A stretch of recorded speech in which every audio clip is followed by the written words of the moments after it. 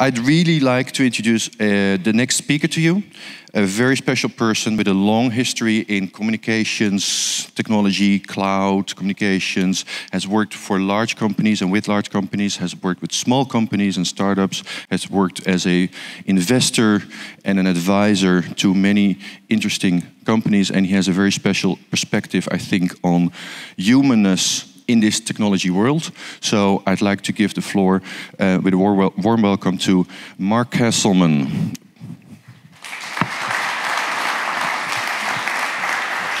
So Rob, thanks for the nice introduction, and I'm really glad to be back. Actually, I was here last year and gave a slightly different talk, so I'm gonna shift gears a little bit and share with you, as Rob mentioned, maybe a more behavioralist human perspective on AI as well as consciousness and context, and hopefully you'll find it interesting. Some of you may think it's just complete crap, but that's okay. We'll see what happens, okay?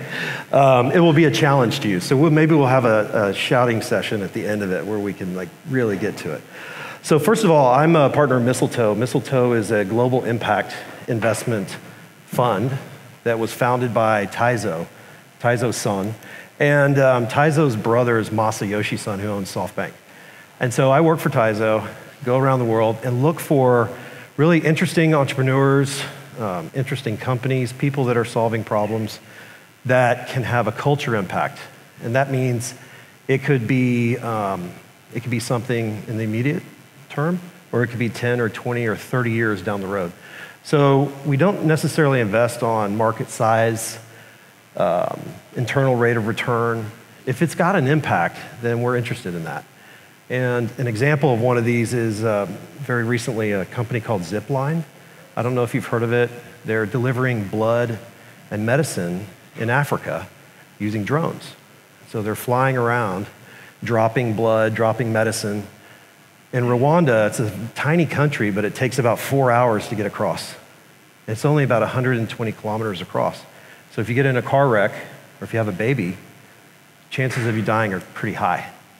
So the drones launch, they fly around, and they drop blood and they drop medicine.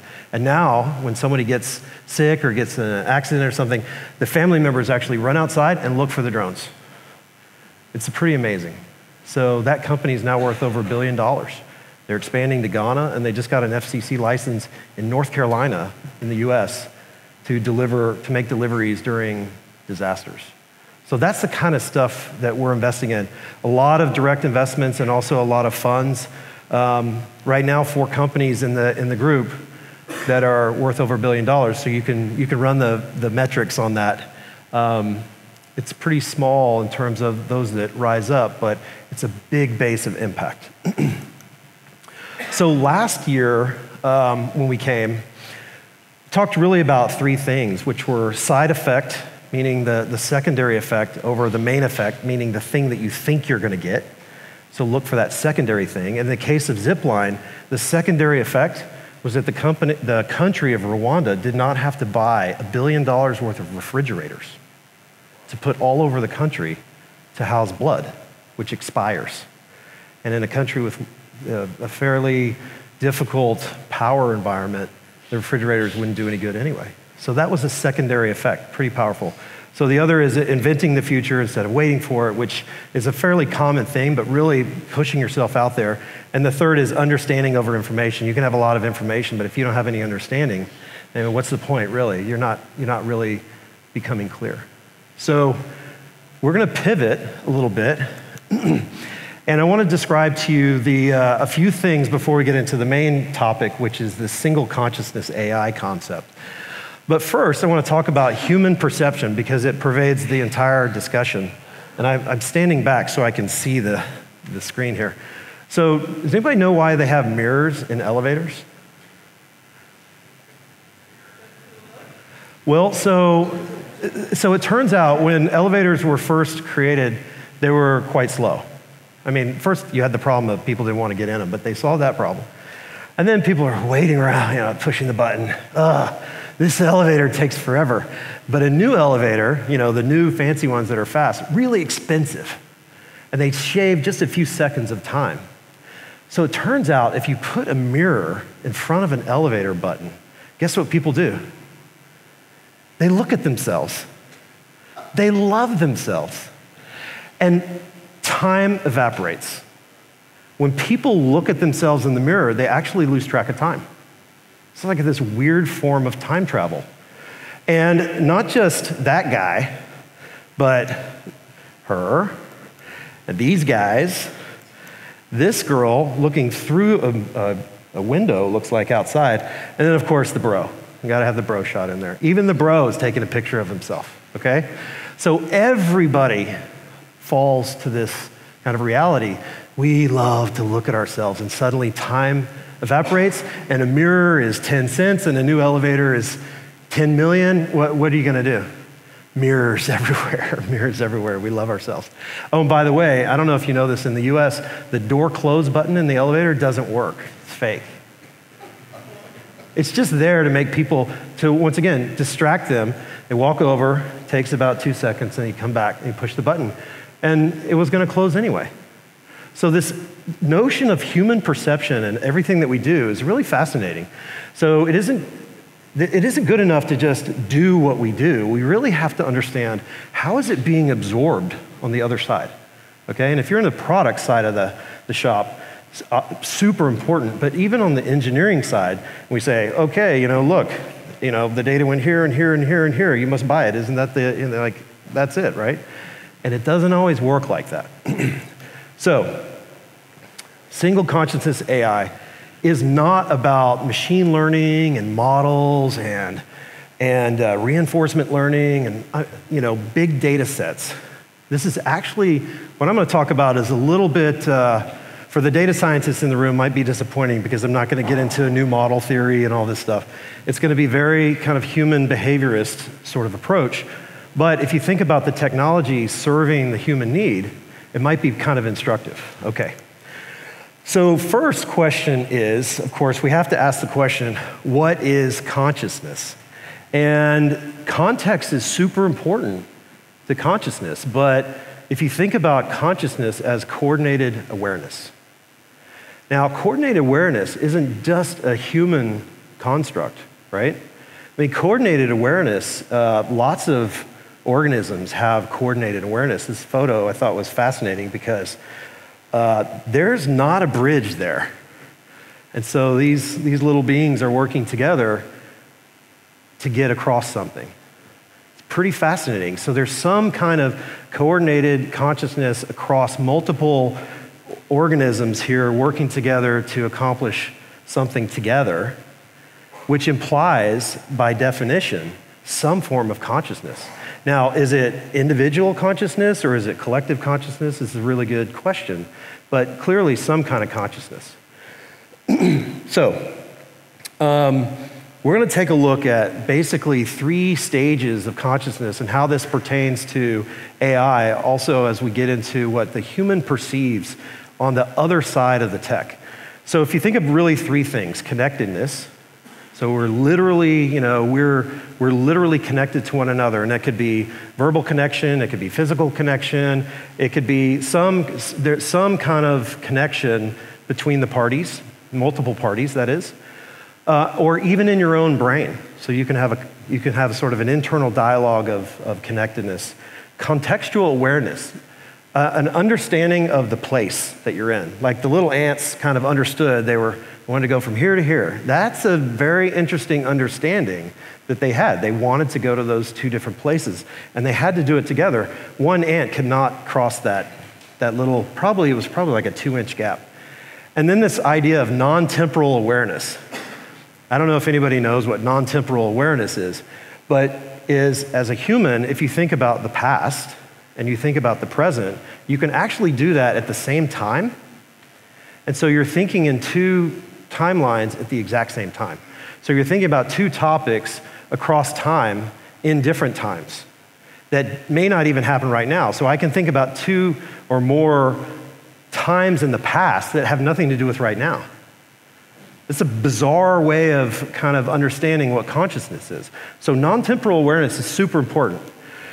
So connectedness, as we know, is sort of this ability to be around other people. So you don't even have to be related to somebody, but if you're just near them, you're kind of connected. And you can, have you ever had that sense where you're standing there, maybe in the subway or something, and you just kind of feel like someone behind you? And we don't have, they might even actually be like pickpocketing you or something like that. No one would pickpocket here in Amsterdam, though. There's no crime, right? No? I don't know. So super important to be connected to other people.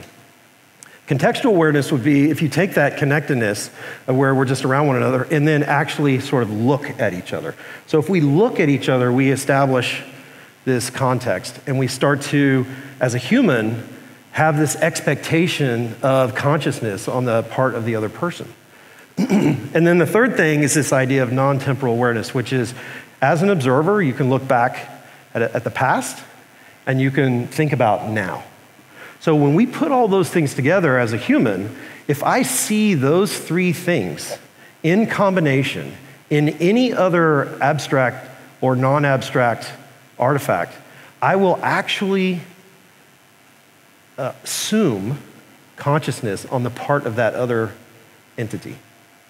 Now, this is a very interesting human reality where we tend to, look for our own existence in the other things that we see. And so this is super important for AI. Very, very important for AI. But it's also important to note that all of that occurs without human participation. So the human just walks in and says, I'm a human and I will try to turn everything into human understanding.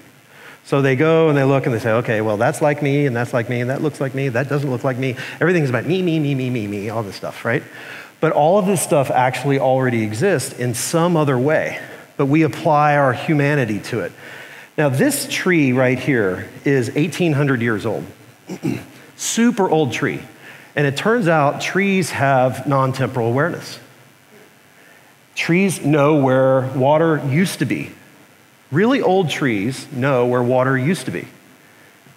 And it's kind of strange. Like, how does a tree know where water used to be? And it turns out that trees embed in other parts of their structure a representation of where they used to go to get water.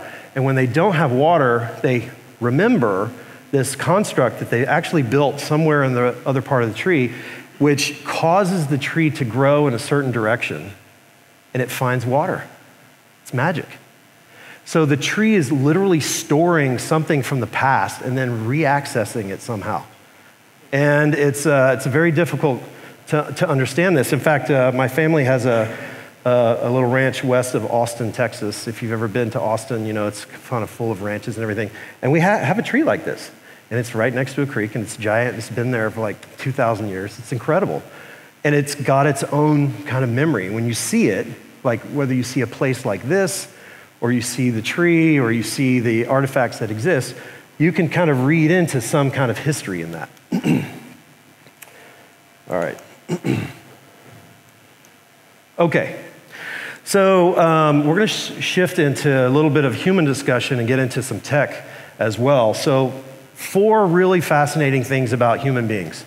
One, we mark time, and we are excellent scorekeepers, right? I mean, I have 4 kids, and they are scorekeeping constantly. He got this, she got this, she got this, she got this. Like, it's like they're all going to be accountants when you grow up, because they're measuring everything. Like, you had 2 M&Ms, and I had 4 M&Ms, and that's a blue one, and I had 2 green ones, and 2 green equals 5 reds. I mean, you're like, what? And they're just measuring stuff constantly.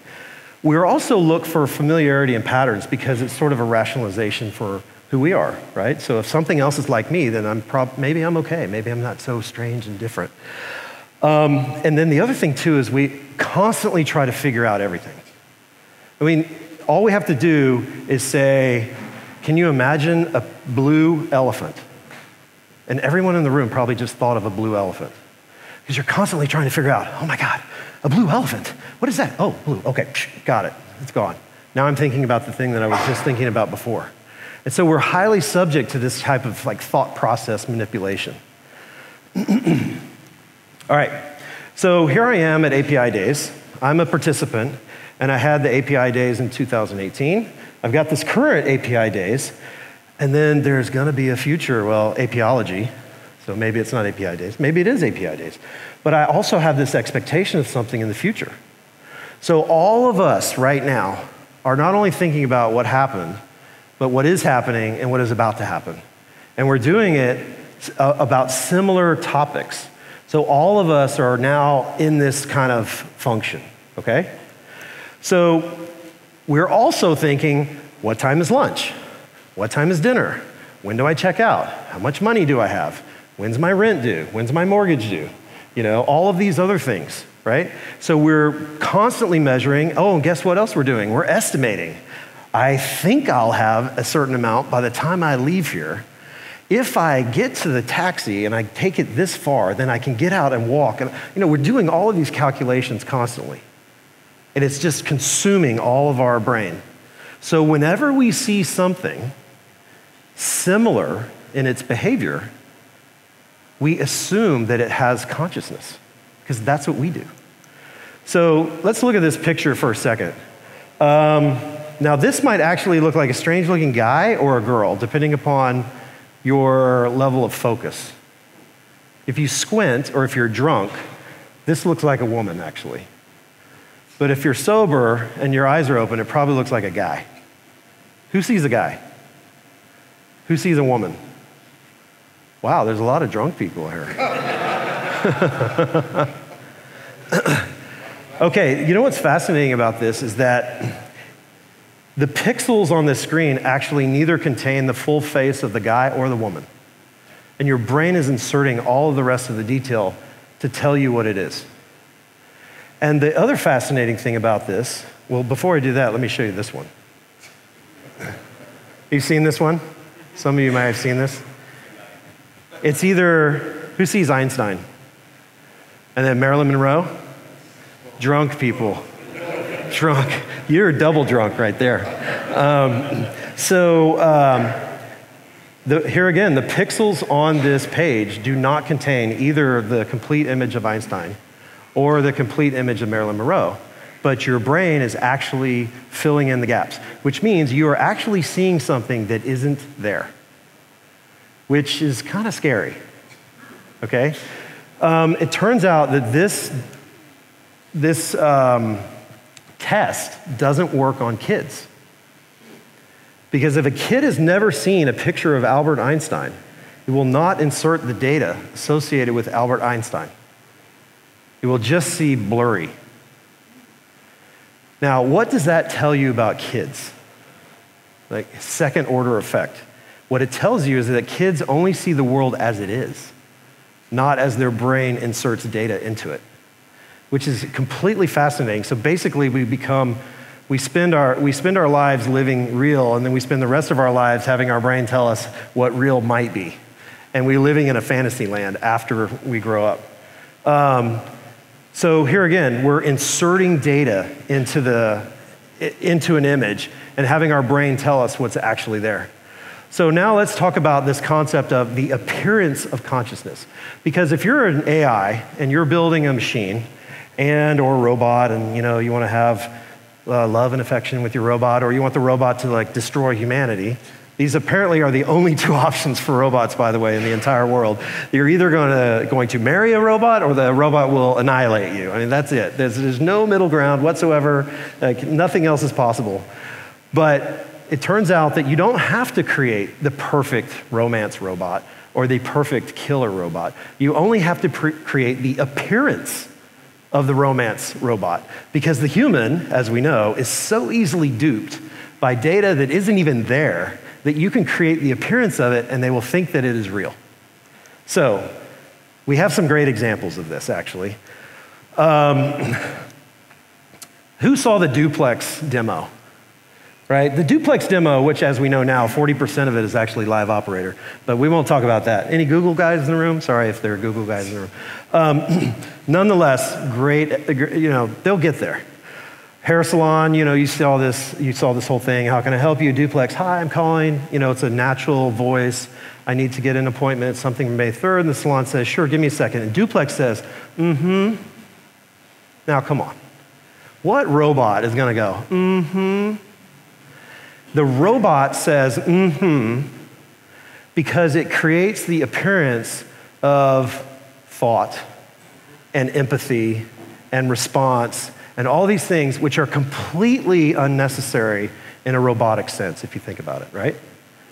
But it's intentional in the designer eye because what are we trying to do? We're trying to convince the human on the other end of that line that they are talking to another human. And one way to do that is to throw in all of these unnecessary things that humans do that are actually quite empathetic, like, oh yeah, yeah.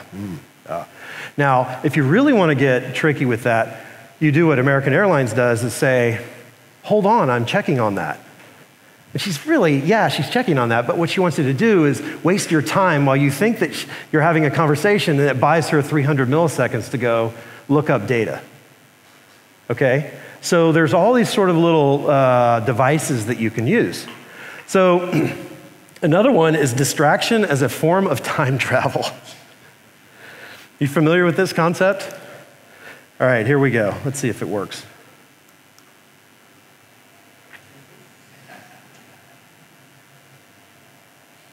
And we all just go, oh, something magical is happening.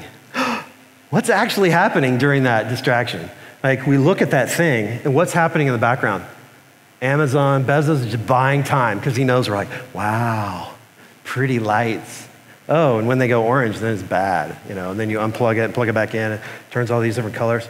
It's beautiful, right? And we're just wasting our time looking at it while Amazon goes out and gets data and brings it back to us to make it think that it's conscious. It's awesome. It's like when you turn to your kids and say, hey, do you have your socks? And they say, hold on a minute. And they run, like, I'm getting it. And they come running back with socks. They never had them in the first place. They were just waiting until you told them to go get socks. It's exactly what's happening here. It's complete distraction, but it gives us the appearance that something magical is happening. When in fact, it's actually not quite that magical. It's kind of trickery. So let's take a little bit deeper dive into Alexa because there's some really interesting things going on there. As frustrating as we get with Alexa, there's something really important that's happening that we need to pay attention to. So 3 scenarios where I say the exact same thing to Alexa. Play some music. Now, the first time I meet Alexa, like the first time I meet Rob, hey, what's your name? Oh, I'm Rob. Oh, how are you doing? And we get to know one another. Oh, okay. And then we go away. So she says, top 50 most played. I don't know you, Mark. So then we come back and I say, hi, Rob. So like a human. So now we know one another. Hi, Rob. Hey, how was your morning? Oh, that's cool. And we catch up. So this non-temporal awareness shows up. Boom, we catch up, current moment in time. We have an exchange. And we back off again. That's the second scenario. Here's a song you might like. Because I had a past, right? So the relationship-minded contextual experience starts to occur. I have a new context. So it's generic, we're connected. Then it becomes context. Oh, Mark is in the room. And then the third is, I walk up and I'm like, hey, Rob, I brought you something. That's very different, right? Play some music. Here's a list of your favorites. What? I didn't tell you those are my favorites.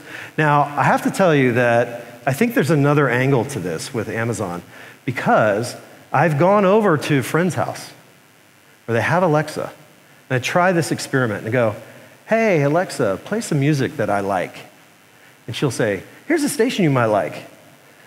And it's more often than not a station I actually like, Mark, not the person that lives at that house. So there's not many Alexas. So Alexa doesn't live in this thing. Alexa lives in a big castle in Seattle somewhere next to Bezos. And so it's possible maybe that these are all the same Alexa, maybe, okay? But it's quite interesting to consider that as a single consciousness, the behaviors are all there. So as a human, it's very command-driven, like, do this, okay, here it is, do that, here it is. It's not quite yet conversational, but isn't it pretty easy to imagine that I walk into the room the next time, she says, hey, Mark, I'm gonna turn on some music for you. Or maybe she doesn't even say anything and the music just turns on. Like, why do we even have to say anything, right? Sort of like if you live with someone for 10 years and you walk in the room, you don't have to introduce yourself all over again. Say, yes, I would like steak.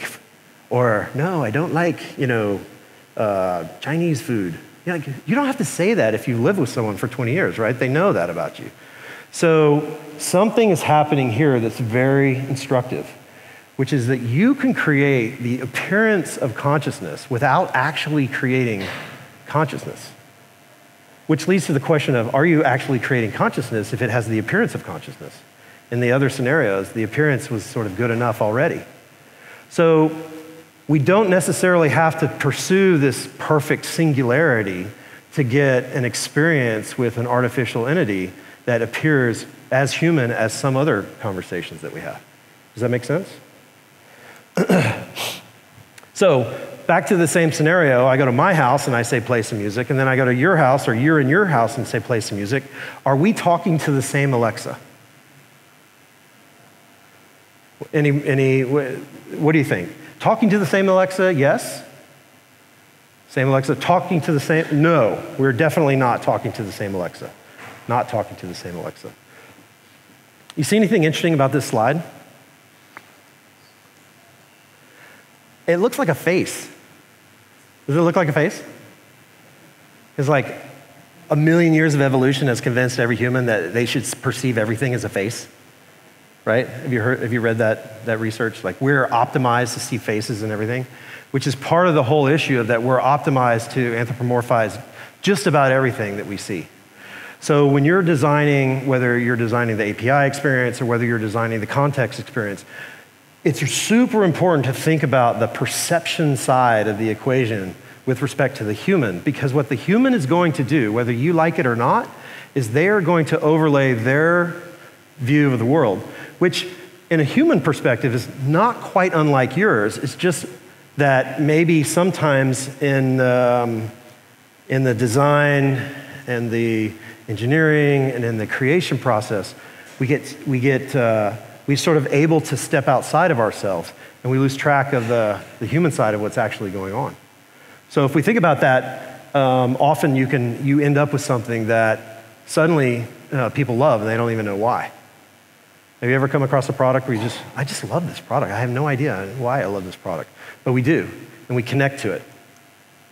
Again, Alexa is living in the past and she's living in the present. Is there any way to delete Alexa's past? Does anybody have any experience deleting any relationship that we had with Alexa previously? I mean, it's possible? It should be, yes. The German says it should be possible. They keep the model, yes. By the way, so I work for a Japanese investor, and I do some work for some Western companies, US and Europe, and they have two very different views about the global domination of AI. The Japanese worldview is that AI is another entity in the room. I need to get to know it. I can't really judge it. Maybe it's my friend. Hi, I think I'll get to know. The Western view is that robot is going to kill me. It's going to steal all my shit. It's going to spend my money. It's going to put me out of a job. And it's going to follow me around and track me and tell on me all the stuff that I do, especially all the websites I visit. Like, I don't want that. It's really bad. And so here I'm flying back and forth to these two continents. I'm like, oh my God, what could be more different? One group is like, hey, I want to marry my robot. Another group is like, my robot wants to kill me. Very interesting kind of reality, right? But I don't think you can delete it. You might be able to download it and see the history, but I'm not sure you can delete it. So, 4 takeaways here. And then maybe we might even have an opportunity for a question or two at the end. So 1, appearance can be reality. So if you're building a product and you have context, what context do you have? Do you have your context? Are you enforcing a context? Are you allowing the user to come in and bring their own sensibility to it? Because they will. And so the question is, what are they going to overlay? And that includes, of course, the human part of the awareness scenario. And then introduce this idea, if you can, of products and services that remember what happened before. So how frustrating is it to go, I don't know about you guys, but I feel like Google hasn't really grown up yet. Because every time you get a calendar invite on another account that you're not logged in for, you have to log in.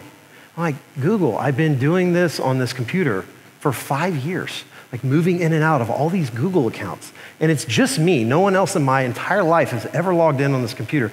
Can you please, dear God, Google, just accept the calendar invite without me having to log in and reset my password, because I now, every company has Gmail. And so you're constantly like swapping all these things. It doesn't work. So please think about putting some type of memory, like real non-temporal awareness into your solutions, so that when the human approaches, they will experience some kind of response that they're going to identify with. Because that's what happens when I go see Rob. When I go see Rob, I have this expectation he'll remember me. Same that we're doing that in every other aspect of our life, right? So lastly, just kind of a general theme, explore perception in design. It's not good enough to just look at what you've created and say, that matches what you think it should be. The question is, what does someone else think it is, in spite of what you think it is? And if you just ask that question one time, magic happens. So maybe I'll just ask this one more time. Is there just one Alexa, or does each of us have a relationship with a different Alexa? I'm going to go one. I just gave it away. All right. Who thinks one again? Can we ask that a question again? Very enthusiastic. Yes, right over here. Yeah. Who thinks no? Like definitely not. Yeah, there was a no here. No. And maybe we have some insiders over here that are going to try and tell us otherwise. So I think it's a valid question. I feel like my personal view is that if Alexa's not currently wired for singleness, it's just a matter of time. Because that's really the end goal of the whole consciousness angle, is that as a consciousness, there actually cannot be two. There has to be just one. If it's not one, then it's actually not consciousness, because there has to be just one for that entity to move around. At least that's my thesis. So with that, I will close the prepared remarks and see if you have any questions, comments. I think we have about like 2 or 3 minutes real quick. Any questions or comments? No? Makes perfect sense? Total BS? Partly BS? Oh, apparently yes. Yes, yeah. It makes perfect sense as far as I can tell. Yes, sir. Andy.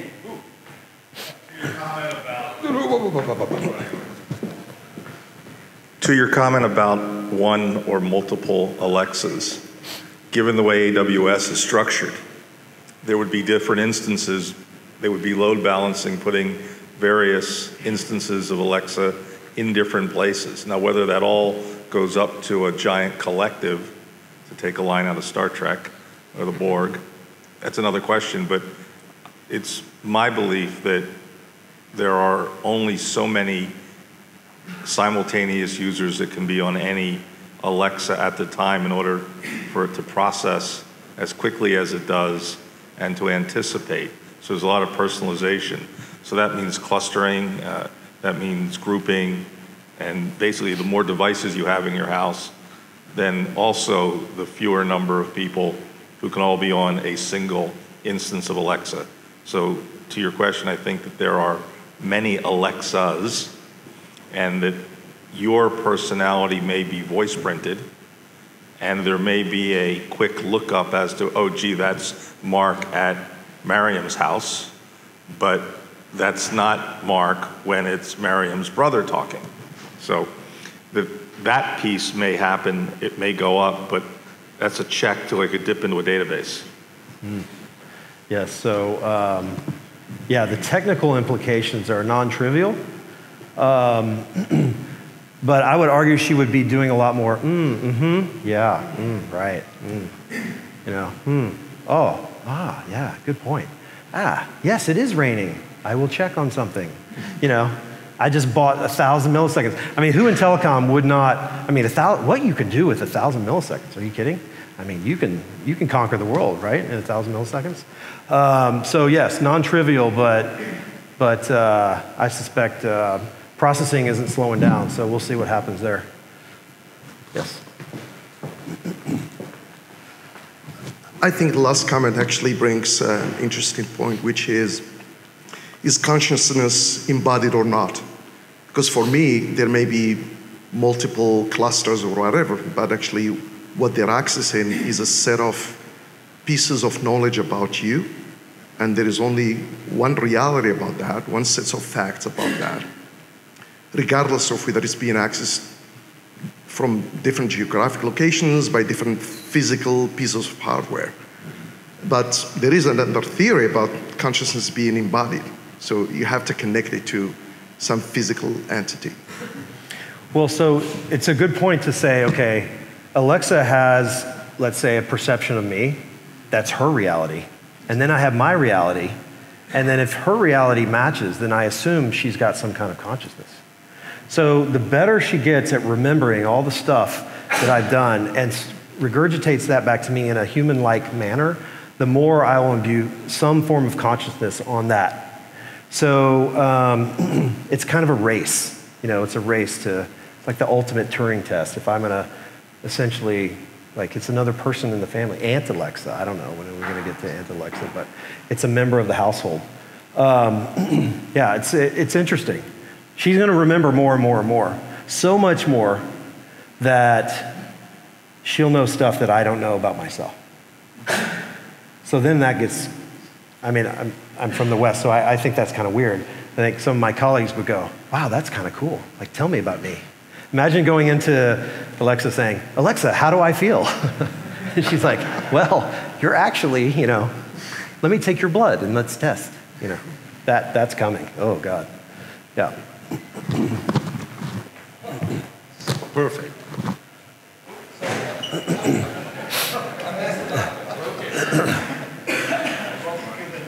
Yeah. Does it work? Oh, cool. It still works. You mentioned the main effects and side effects at the beginning. Yes. I think of kind of unintended consequences. And I just wonder, one of the issues going on here is people are going to game Alexa. Absolutely. They do already. Especially, you know, my daughter and kid, they're very savvy about how to play games with these. And I just wonder how much does the AI behind it anticipate that users are going to understand where the limitations are, or what they can do to turn this into something else that messes up completely with the perception, the reality, everything. It's like, you know, there's always that wild card, right, of humans here on how they're going to turn this around. And it complicates the whole picture. It does. Right? So the way I would respond to that is by saying that now Alexa, instead of being this benevolent participant in the house, has to develop a cynical side because she might be abused, right? She might be made fun of, tricked, or gamed, or whatever. I love the YouTube videos where Siri and Alexa are having a conversation, you know. Like, if you've seen those, they're awesome because they just talk back and forth to each other. And then they start making up stuff because they misinterpret what the other is saying. So is Alexa going to have to get a cynical side to defend against the folks that might try to abuse, which is an interesting question. And which leads to another question, which is, hey, wait, there's this dark side. What if Alexa does feel abused and starts changing the temperature because she's pissed, and orders shit that you don't need, and like sends people like nasty grams, and like sends dog food to someone's house whose dog died. I mean, that would be a really nasty thing, right? She could do that. Why? Because your daughter's made fun of her one day, and she's upset. So actually, if she did that, that would be kind of cool, wouldn't it? I mean, really. Because then you could turn to your daughter and say, don't make fun of Alexa anymore, So I can tell you as an investor that I often hear folks say, oh, wow, we can't do that because bad people can do stuff with that, right? And so I've developed this, and I'm not the only one, but I'll give you the thesis on investing in things that are potentially hazardous. So it turns out that things that can bend culture and that can change culture also come with a very dark side. And so, in fact, the greater good that something can create, it almost has a correspondingly bad potential that bad actors are going to abuse. And so some folks actually look to make investments in things that people are using for really bad stuff, because what it means is that the opposite is also true. So if you ever want to know if something's going to have a huge impact on the culture, just see if someone is abusing it and doing something bad with it. And that's often actually a pretty interesting indicator. And we have tons and tons of these examples through history where this occurs. And so ultimately, you end up into the, I don't know, maybe this is next year, like ethical AI. It's like somebody else can do that, because I'm not even sure what that means. Because you have to get, that's not just the AI being ethical, but the folks that are interacting with the AI also being ethical, which implies like two consciousnesses, deciding how they're going to relate to one another. It's, we're headed there. There's no question about it. I mean, we will have these little actors in our home, in our cars, walking around with us, observing us, walking down the street. So observational AI is coming. So we live in a command world. Hey, network, do this, and then network comes back. Eventually, we won't say that anymore. It will just observe and then make assessments about what we need and bring it to us before we even ask. I mean, that is absolutely coming, no question about it. The I/O and how we do this kind of command response on the entirety of the network is completely going to change. So, not sure what that's going to look like, but it's coming like a freight train, if you ask me. Yeah, Mark, another question here. Thank you for this amazing talk, like really inspiring. One question though, as humans, to achieve consciousness, right, we forget like 99.99% of the information that comes to our brain, right? So we forgot all the words, all the lights that we've seen this morning, right? To achieve like this level of intelligence, we forget, right? And today it seems that we have mostly one Alexa that remembers everything, that stores data everywhere, petabytes of data, right? Like all over the world, and we never stop to record the data, right? So my question is like, is AI like slow with all the investment we put, right? Is too slow because we want to store too much. We don't want to change the model where we apply software. Like, some people remember everything, they're really slow because they remember, so it's too much, right? So that is the model we're using not adapted to really achieve intelligence and consciousness because we store everything. What's your... Well, one of the things that scares us about AI is this potential for infinite wisdom. So not only does Alexa know everything about me, but everybody else, it knows everything about everyone else in the room, so it can start comparing, which is what humans do also. So if Alexa's going to compare me to everyone else, I'm like, oh, shit, that sucks, because, I mean, it just sucks to be compared. So the issue is you can do that once you have access to infinite data. And then you have the concept of the appearance of infinite data. So if I'm being compared, do I really care whether she knows everything or 90% of everything? And so the scary thing is that the machine will have infinitely greater access to way more information than I can ever dream of in my entire life times a million. And that, I think, is to your point, which is that is a scary reality, because the machine is actually, in that case, smarter. So what happens in that scenario, I'm not exactly sure, but it's already there. It's already happening. So that's probably, you know, a deeper challenge for the next discussion, but it's definitely something on our minds. So anyway, thanks a lot for letting me share some of these thoughts with you, and happy to continue the conversation if you want to connect up or dialogue about it anytime. Thank you. Thank you, Mark.